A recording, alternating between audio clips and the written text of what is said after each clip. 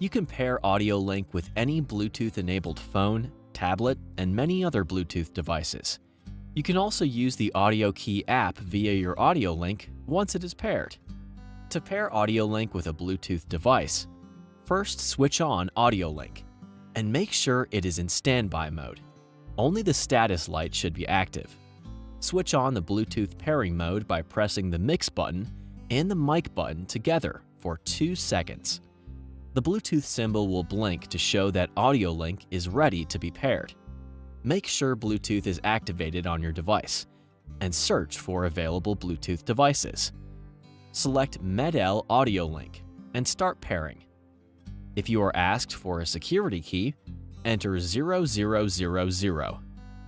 When AudioLink and your Bluetooth device are successfully paired, the Bluetooth symbol will stop blinking and become a constant light. If no device is paired within 60 seconds, AudioLink will no longer be in Bluetooth pairing mode.